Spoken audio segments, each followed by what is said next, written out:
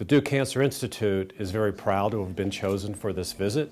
The Vice President's staff thought that we were a good place to visit because we are in the collaborative environment of the Research Triangle Park. The particular effort here is to focus on what we can do to stimulate collaborations to have a bigger and faster impact on cancer research. You know, the work this guy's done has been absolutely mind-blowing. We chose Dr. Paul Modrich as one example of the great science that goes on at the Duke Cancer Institute.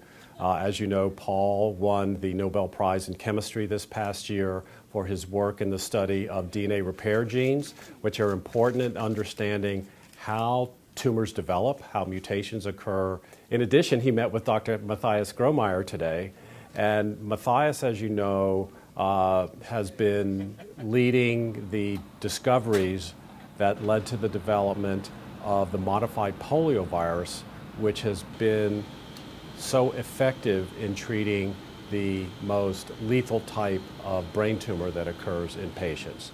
Things work better when there's a strong advocate. So having someone with the visibility of the Vice President and the stated support of the administration to be behind an effort like this goes a long way.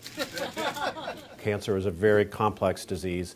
It's not a straightforward problem. We are now in a position to apply that knowledge and to use technology that's been developed over the last 40 years to make that final leap into more effective and less toxic therapies for cancer. The field is very excited about this.